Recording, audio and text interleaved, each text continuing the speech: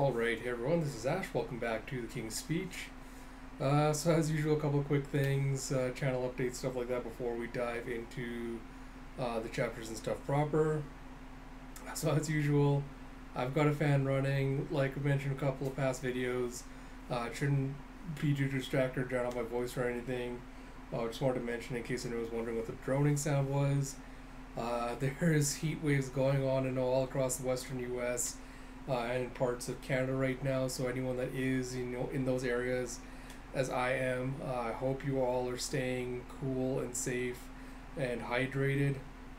I know I've been trying to get through the days with this heat and it has not been pleasant, so please, look after yourselves, look after any pets you have, look after your neighbors if you can. We'll hopefully get through this relatively quickly and safely. Hopefully you can't hear my little baby princess screaming her head off downstairs. With that said, I'm probably not going to do a proper channel update this week just because I've been busy with work and everything else, but expect Battle Angel Lee to come back sometime next week. I was going to try to get around to it this weekend, but between the heat wave and work being super busy, I just haven't had time to actually commit properly to it. So since next week when I have a couple of days off, I'll get around to finishing up the series then. Trying to think if there's anything else.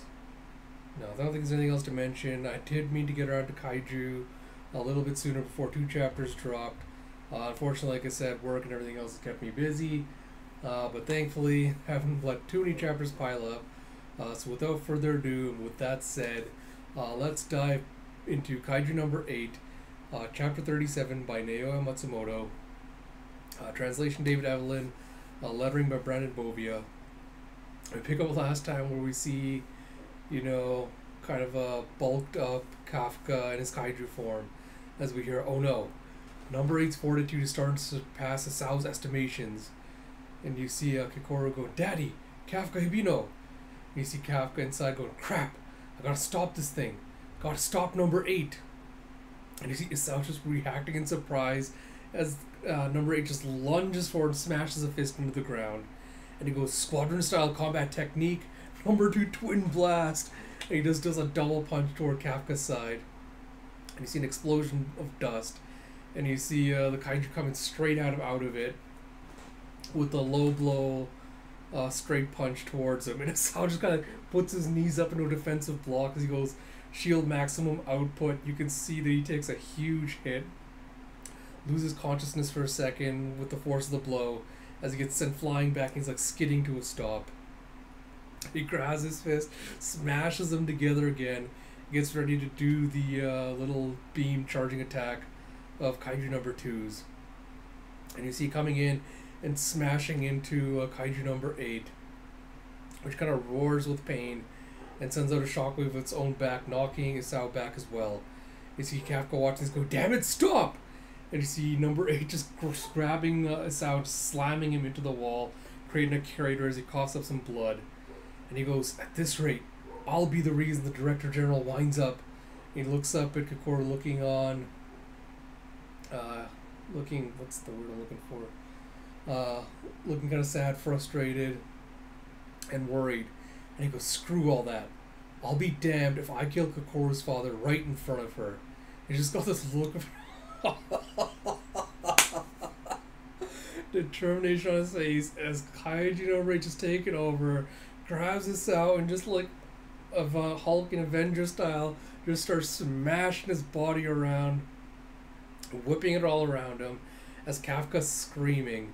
And you see Kikoru thinking, if it turns out you're just another kaiju out to harm humanity, then I will kill you. And she sees that she's about to try, wondering if she should take her suit out and get into combat.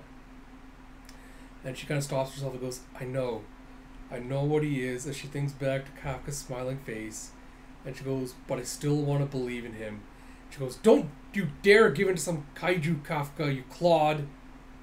And you see on the inside, he's kind of ripping himself free from like the kaiju muscle fibers and everything else that's holding him in. As you see that giant worm thing that first turned into a kaiju glumps its mouth is starting to come towards him. Kafka's like, huh? He's like, I'm always like this. Always screwing up when it really counts. And you see a ka-chomp as it just takes a bite out of him, except for his feet. And he's just floating in this liquid pool as he goes, damn it all to hell. Damn it all to...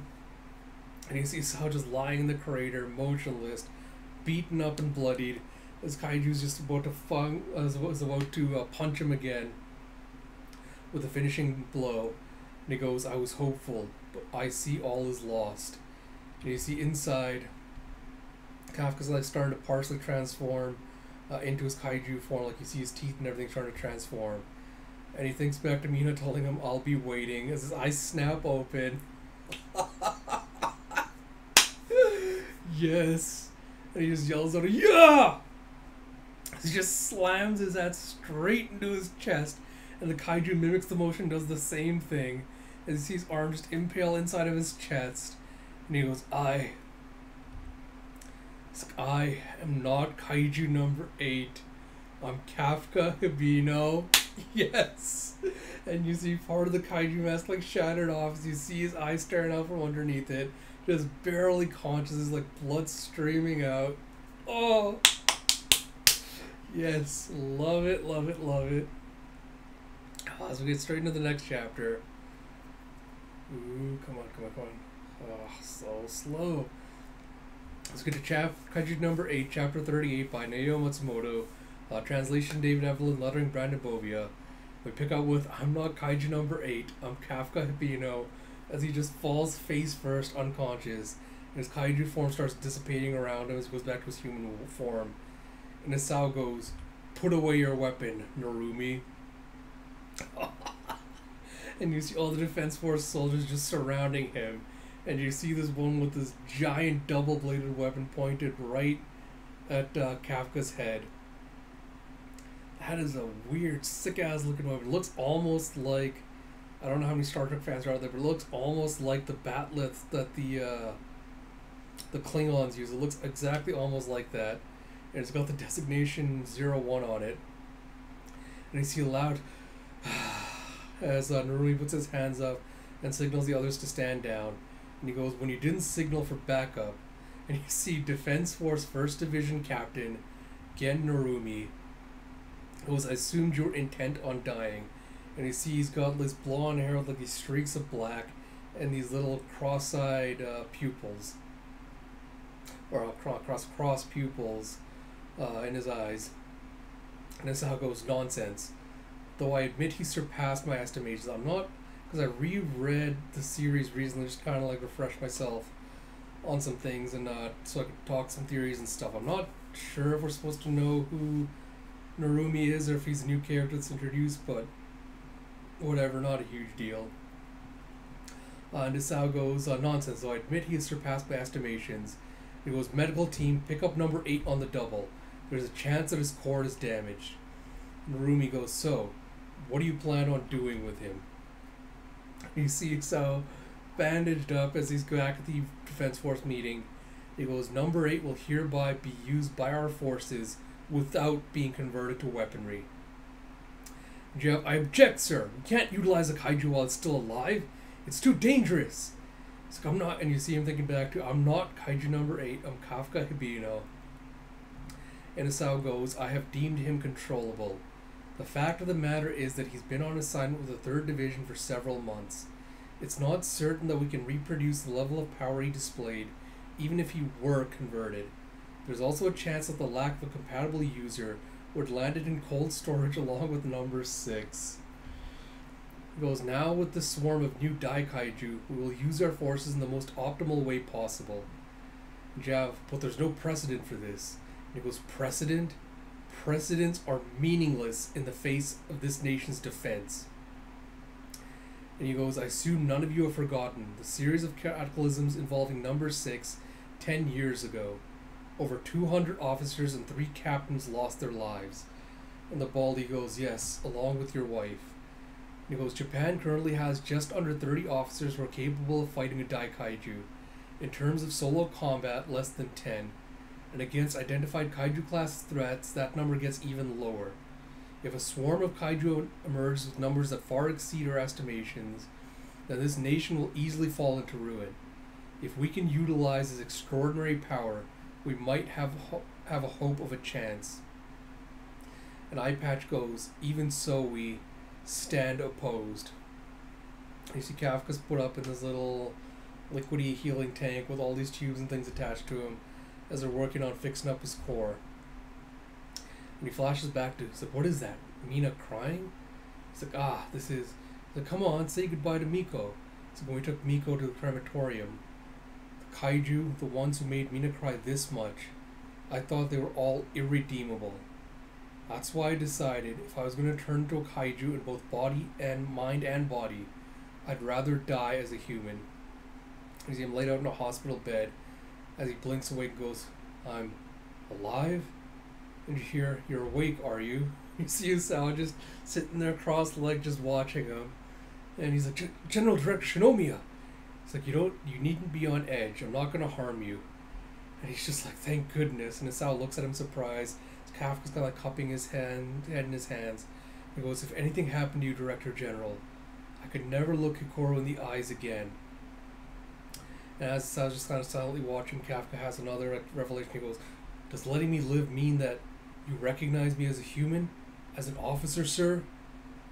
He goes, if your chest had been housing a frail human heart, then you likely would have died back there. I'll get straight to the point. You are a kaiju. However, I'll put deciding whether or not you're a threat to us on hold. Kafka Hibino. He's like, he called me by my name. And he goes, at the moment, nearly everyone is opposed to letting you live. In order to survive, you must show your usefulness. Kafka just like grits his hands, like, so basically, they're just letting me live to use as a weapon. He goes, sir, I consider myself a Defense Force officer even now. And I swear I'll make you recognize me as a Defense Force officer as well. And you see them just exchanging like these determined glances as we then get to Kunitachi City, residential tower, Kunitachi floor 23, and you see as you see nasty fungus spore kaiju guy, which was the number 9, like molting out of a shell. He goes, okay, I've molted and my body is ready. Better take that kaiju power that's fallen into human hands and give it back to the kaiju. So yeah, next chapter hits July 8th. So I guess quick thoughts on this before we wrap up this video. Yeah, so we'll talk about was chapter 37 first. Again, I like the combat bits. I like how we're seeing kind of. I like the. Wasn't much to say about 37 apart from I like the combat. I did like kind of Kafka's declaration of like humanity and independence where he takes back control of his body. I do really like moments like that where characters kind of what's the word I'm looking for? Kind of I cannot think what the word is. Basically, as declare their humanity or so. I'm sorry, my brain is so dead right now. I can't think of the proper words. But I think you all know what I mean by that. So those moments were really, really great. I think these two chapters also kind of cement my theory that the reason his kaiju body, consciousness, whatever the hell the bug thing went berserk was because it sensed, the remnant energies, willpower, intent, whatever you want to call it, of number 2 once Isao started kind of using its powers more frequently, and like when Kafka kind of made the connection, it's like, oh, I can feel kind of, the shadow of kaiju number 2 behind Isao because he's using his the weapon now. I think that's for me cements the idea that whatever infected Kafka has a vendetta against the kaiju and is basically looking for revenge. So when it's kind of sensed a nearby kaiju, it went berserk. So kind of was like trying to let his bloodlust out. So we'll see if I get proven right with regards to that or not. Which did make part of the reason that's why I went back to reread the series, kind of see if there's a precedent or something for this. But I did find it interesting because Kaiju number 9 was talking about kaijus kind of like capturing humans and experimenting on them, etc., etc. So I wonder if whatever the bug thing that flew into Kafka was a result of those experiments that the kaiju have done. That's why it kind of wants a revenge against them for whatever they turned it into and whatnot. It'll be interesting kind of see that connection explored in the future when we find out more about that.